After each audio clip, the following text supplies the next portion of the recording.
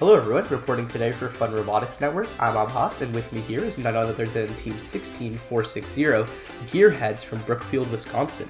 They were 5th in the world by non-penalty OPR after their last competition in late November, and they're currently 6-0, winning Alliance Captain, Inspire Award winner, just one of the best robots I've seen so far this season, and I can't wait to talk about it coming up on this Behind the Bot. This video on fun is brought to you by viewers like you and also in partnership with the following.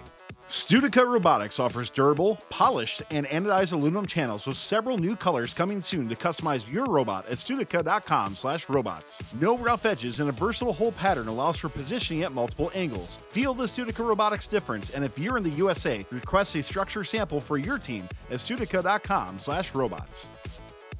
Go ad-free and access our videos earlier when you support fun with a membership through YouTube Join. For $4.99 a month USD, you can now watch most of our YouTube videos ad-free and gain early access to scheduled content with other options also available. Click the Join button below to get started. Alright Gearheads, so I think every year you guys really shine in your ability to combine like mechanical complexity with really excellent software skills. This year is absolutely no exception. So let's start with your approach to the game in general. When you first saw Into the Deep, what were you thinking? Yeah, so one thing we noticed is that it's really common for the yellow and the color blocks to be interspersed, so it's kind of difficult to make an active intake that's able to differentiate between them. So that's why we chose to go with a claw with a lot of degrees of freedom as our main intake mechanism.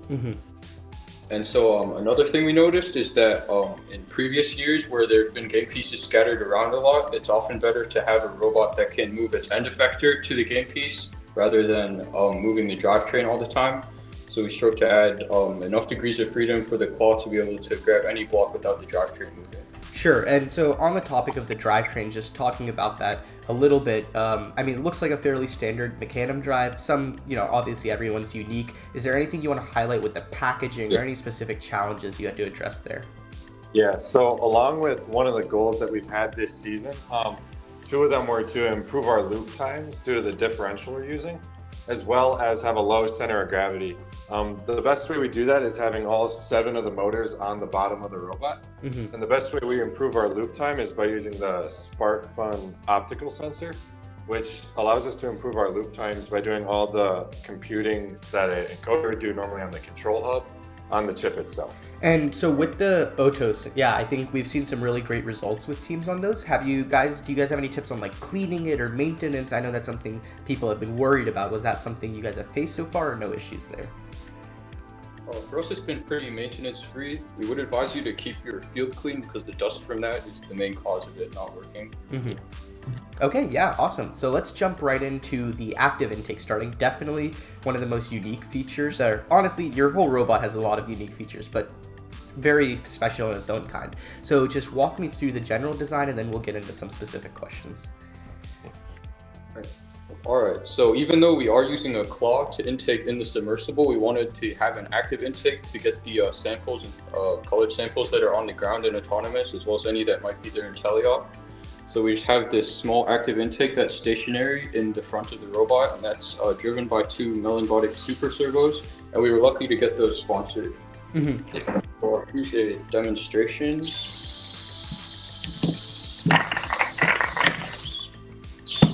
Awesome, yeah. And so a couple questions there. I mean, obviously you guys have built a very robust active intake. Why did you decide not to have it on on the pitching slide system itself? Yeah, so we found that with robots that are using intakes as their claws, one, they're fairly heavy at the end because you have to include things like the Melonbotic servos as well as rollers. And we also found that they struggle, at least in our testing, with different orientations on blocks. So we thought that a simple claw design that had a lot of mobility, like Josh stated earlier, was best for this year. Cool. And talking a little bit about the programming, I saw either just very good driving, or as soon as pretty much the block, the sample is in there, your claw comes down and picks it up. Is that sensor based or current? Like, how are you doing that? Right now we don't have a sensor on it. Okay. So you probably must use it in autonomous, so it's just time. So that slightly preempts the block coming into the intake, so it gets it almost right when it comes in. And so for teleop, when you're transferring, that's just entirely driver based or any sensors there? Okay, got it. And yeah, now talking a little bit about how this plays into the auto pathing. I mean, you know, obviously you guys are no strangers to fast autonomous paths. Have you struggled with having to drive more in autonomous because of the active intake, or has that really not been a concern? Oh no, for the bucket autonomous, we found that our speed has been limited by the extension and retraction of the slides rather than driving. So we actually set it around half speed and it's perfectly fine. Okay, awesome. Yeah, so now jumping into the slides themselves, you guys seem to have a very complex, well-executed, just outtake mechanism in general. So why don't we start with an overview and then we'll jump into specific questions. Oh yeah, so another thing we noticed in our initial analysis of the game was we thought a lot of teams would use a separate extension and deposit mechanism that needed a transfer. And in the past, we've had some trouble with transfers and getting items stuck inside the robot when it doesn't go right. So we decided to have a transferless system with pivoting slides, as you can see here. So yeah, so this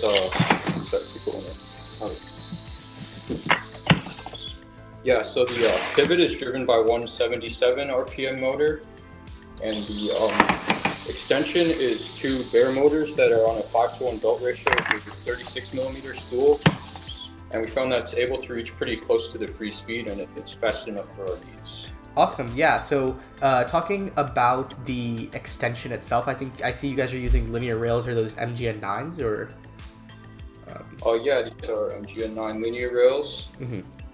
So we originally used these because we couldn't find 350mm drawer slides, and we would have to use 4 of the 300mm ones. But we found these are better than slides in some ways. For instance, we can make the first stage longer than all of the other ones, and because all of the weight, the only moving weight is the carriage, this saves effectively 2/3 of the weight. And also, although it's not very rigid in this direction, you can sort of bend it like that. It is very rigid in the up and down movement, which is what we need for both the deposit and the hang. Awesome. And have you guys had any need to counter spring it or do anything like that? Oh no, it isn't counter sprung right now. Okay. Just the deposit light enough, we didn't need to. Yeah, and I think you guys, I heard you also mention a differential. So you're saying that's not with your slides, but rather later in your end effector, or is that with your slides? Oh yeah, so it is on the slides. So let's show that with the specimen position. So the differential controls are vertical up and down or out and in case of the submersible, as well as the rotational movement of the slide. Okay, wow. I see. And so is this mechanism, like, is it heavily based on like previous differentials you've built like in last year and things like that, or was it just completely different from those? I would say it's fairly similar to previous differentials. So the other two differentials we worked on included belts, but this one is our first string-driven differential drive. And for this one, when the motors rotate in the same rotational direction, it'll actually it'll rotate the string along, and it'll actually rotate the slot round. When they rotate oppositely, then it'll lift it up and down. Yeah, it's pretty similar to last year you saw in Behind the Bot. We had the up as well as left to right motion with the pixels, but for this year it's better to have the up and the rotational motion on that turret. Okay, got it. Yeah, and so now talking about that rotational motion, how you're moving it around, do you use that, like how do you use that throughout the match? Yeah, so the rotational motion you'll see is highlighted in our autonomous the most when we do specimens like this. And what it allows us to do is make the drive path essentially a line back and forth, and the turret and the claw will do all of the angling that the drivers need to do. So essentially the drivers will drive back and forth in a line, and the robot does all the angles to pick up as well as put on the bar. Yeah, that's fantastic. And so now talking about your claw a bit, I think the packaging there with the 3 servos is just really excellent. It's very impressive. And so can you walk through kind of the actuators you're using for your claw, and then we'll talk about the claw itself. Oh yeah, so first for the main motions of the claw, you can see we've got it on this little bevel gear differential here. And what that lets us do is control the actuation so we can grab blocks at all angles. And this is field oriented, so the driver will select the orientation of the block that they see before they go into the submersible, and that allows us to improve our cycle times in teleop. And later, in concert with the differential movement, we hope to be able to grab blocks in autonomous without having to turn the drivetrain at all. So that's what this blue mount is for. It's for a camera later. I see. Okay.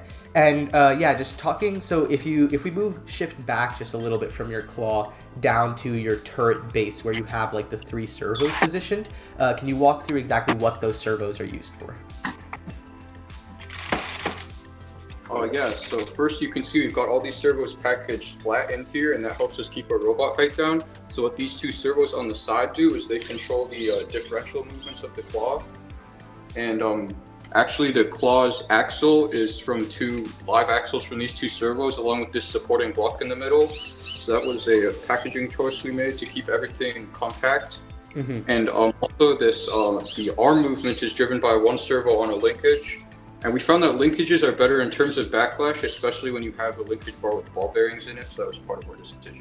I see. And so with that linkage, you know, you can't get that full 180 degrees range of motion. Is that a problem for you guys, or has it really never been a concern? We haven't had a concern. So the wrist, as you can tell, has about 270 degrees of freedom to turn. So that allows us to drop in the bucket as well as pick up without changing the robot heading. As well as if we had issues with the vertical movement of the lift, we could also be lifting it from the back here to get a different height. Yeah, Sure. and with the wrist, that'll make it so that once the arm is kind of aligned with the bucket or anywhere else, generally the wrist has enough movement to be able to properly maneuver a block to wherever it needs to be scored. Okay, and those are just carbon fiber plates on the sides for the arm?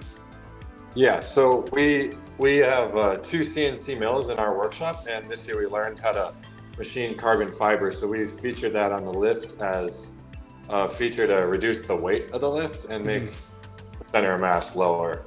And there are some other safety concerns and also special tooling.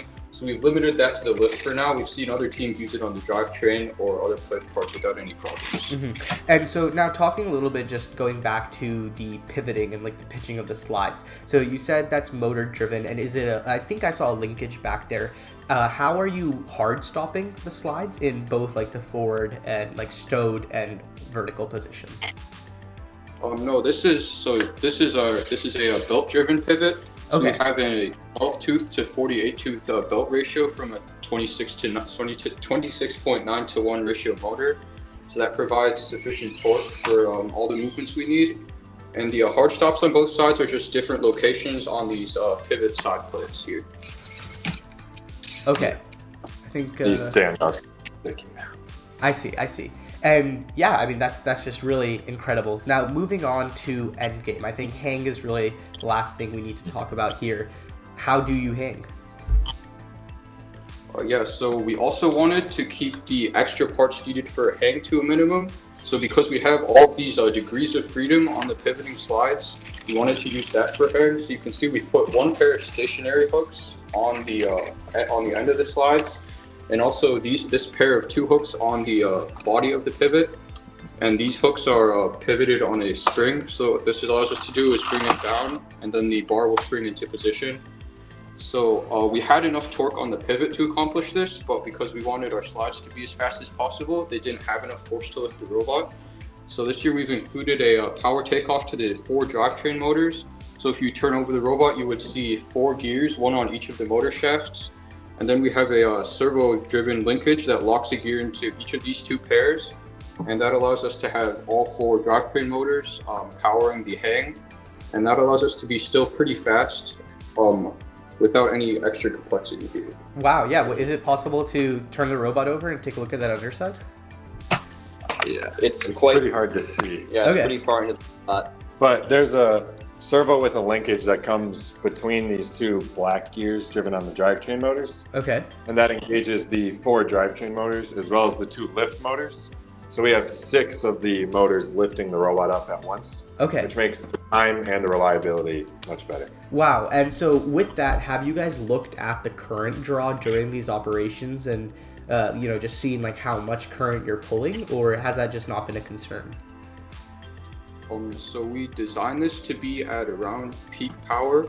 So I think that's around 15 amps expected. So that is a little close to the fuse capacity, but we haven't had any issues yet. Well, when we tried to do the level 3 hang, we did have a blown fuse.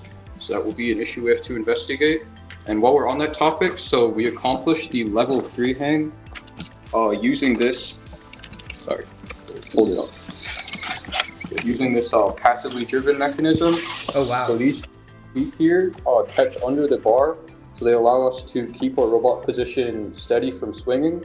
And once we latch onto the level 3 bar, that'll retract back with springs. And these are MGM 7 linear rails here. Wow, that's just really incredible. Gearheads, thank you so much. I mean, this has just been one of the best robots I've seen this season. I'm so glad we could do this interview. Looking forward, you guys said you're competing next week. What changes would you like to make to this robot? I know you mentioned the camera and speeding up that level 3 hang. Anything else?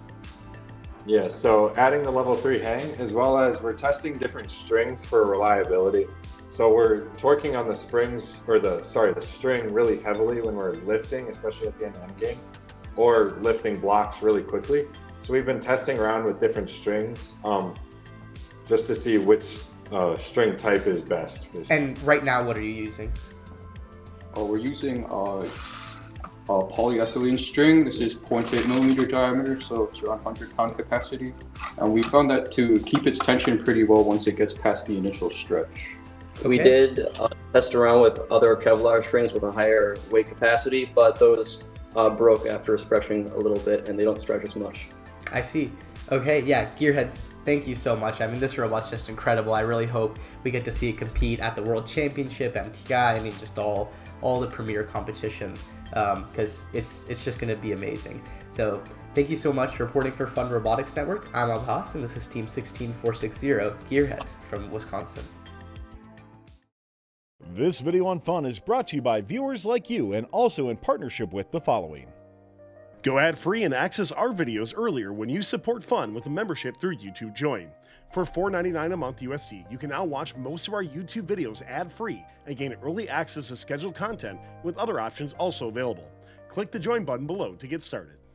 Studica Robotics offers durable, polished, and anodized aluminum channels with several new colors coming soon to customize your robot at studica.com/robots. No rough edges and a versatile hole pattern allows for positioning at multiple angles. Feel the Studica Robotics difference, and if you're in the USA, request a structure sample for your team at studica.com/robots.